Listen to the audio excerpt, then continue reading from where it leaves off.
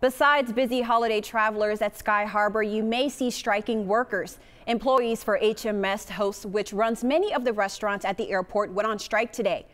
Reporter Breanna Isbell is at the airport and tells us why workers are striking. You can see striking workers behind me.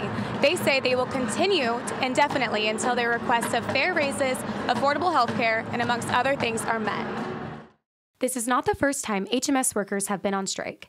They say that since their previous strike in September, their demands have not been heard. In those last 6 months, it's become very clear at each session that it's less and less. They're willing to listen to us and to hear what we have to say.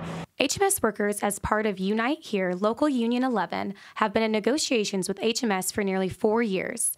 They say they are frustrated and want action. The biggest thing that we can do is go on strike.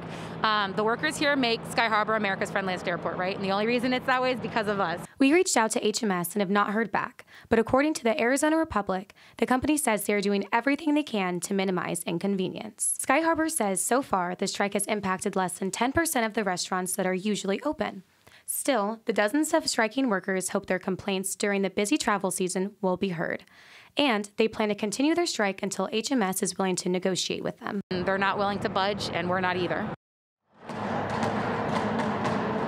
Travelers we talked to say they haven't noticed the lack of workers in the Starbucks and other food vendors in Terminal 4.